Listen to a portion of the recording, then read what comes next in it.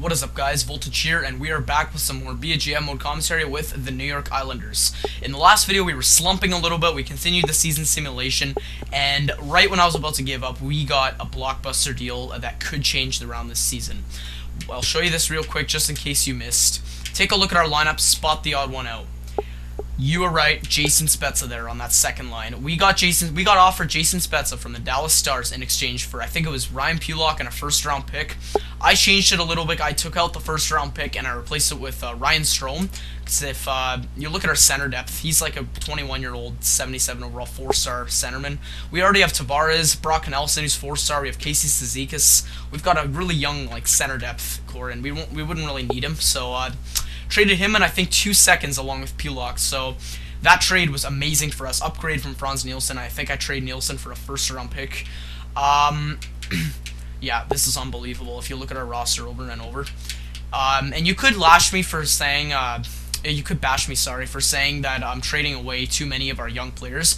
But honestly, it doesn't really matter because we have a young team. We've got Skinner, who's young, Tavares is young, Grabner's young, Brock Nelson, Corey Conacher, Cal Clutterbuck are all young. Cizikas is young, that's our offense. Franson, Bogosian, Hamonic, and Hickey are all young. And then goalies, Halak is getting up there in age, but that is why I signed Oscar Dansk to potentially take over soon. And I'm very happy with that, honestly. I think that was a very good trade for our team, and hopefully it can turn us around. And I'll show you something real quick. So we got Oscar Dansk down there in the system. He's going to be our starter of the future. I also drafted he's not there for some reason, but I drafted Nikita Serbrayakov, but I thought he was going to be a 4.5-star goalie. He's only 3.5 green star, so that's bad. But you know what? Not a huge deal. We got William Nylander down there waiting to come up. He's going to be a very good player for us. I'm just happy with our team overall right now, so there we go. That's our team. We got a whole bunch of depth for the playoffs if we can turn it around. So let's get back into the season simulation. Hopefully Spezza can help us out a little bit. Come on, Jason. You requested a trade out of Ottawa. You went to Dallas, but what a better place to be than Long Island. Let's go. There we go. 4-1 win against the LA Kings. Jason Spezza maybe made a mark in that game. I'm not sure. Let's see. Carolina Hurricanes. 4-1 win. There we go. We were out of a playoff spot before. I think we're slowly climbing back into one right now. I really hope we make the playoffs. It would be the best thing. Come on, against the Tampa Bay Lightning. And we win again. Awesome. Jason Spezza is leading in assists now, so that's good. Calgary Flames. Got a young team coming up, and we beat them 3-2. Sweet.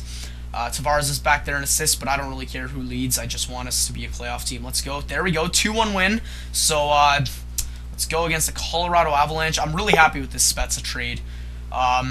It's just, you know what, we just lost that game, but as you can see, we just went on like a 5-game win streak. That's definitely helping us out, having Jason Spezza up there. I'm really happy with this. Carolina, they're having a bad season. We should be able to beat them. Let's go. No, frick, Skinner. Got a goal in that game, but we lost 5-3 to them. But not a big deal. It's alright, guys.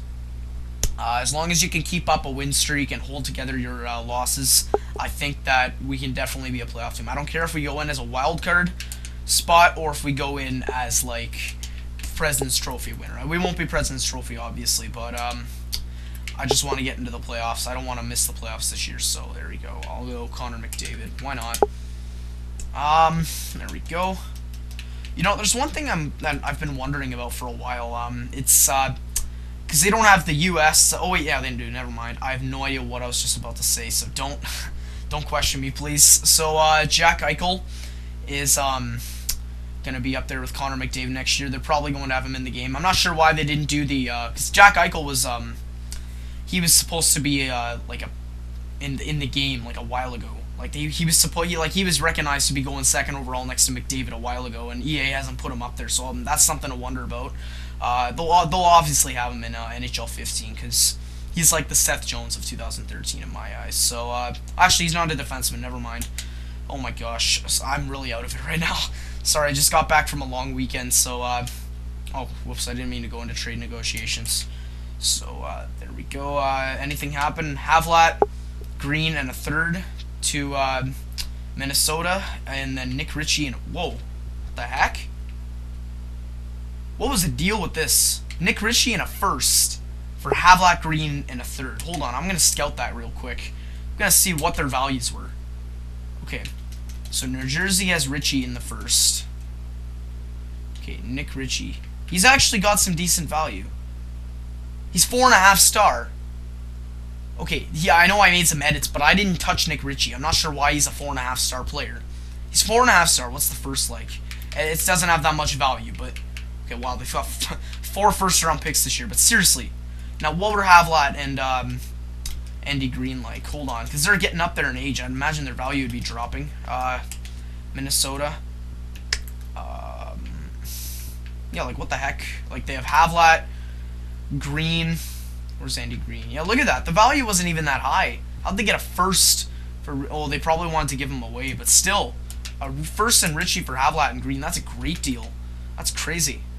Alright, Hans Benson went to LA. Oh my gosh. No, wait, we went to Dallas. What? Hans Benson, he's like a 50 overall enforcer. That's too funny. Okay, so... Oh my god, this is crazy. Cleary and a first from Winnipeg. Oh my god. Oh yeah, this was our trade. Right, when we traded Franz Nielsen, right. Oh my gosh. That's that was a funny trade. Alright, let's go. Hans Benson making a mark. There we go. Nothing really happening. Klinkhammer. Eric Cole for Lucas Lesio. That was a pretty good deal. Lucas Lesio for Eric Cole. Not bad. Alright, Alish Kotelik. I remember him. Kotelik, Hans Benson. I'm definitely claiming Hans Benson. I don't even care. And Rob Klinkhammer, no. Hans Benson, he is a stud. I just want to look at him real quick. He's a 4th line forward and he's 50 overall. That's hilarious. His physical stat is somehow not even that good. He's got 90 body checking, 90 aggressiveness, durability 70, 89 fighting skills. Just his strength. How is that only 2.5 star? That should be like 4 star at least. He's got 1 star potential too. That's okay. Hans Benson. That's so funny. Oh my gosh. Okay, yeah.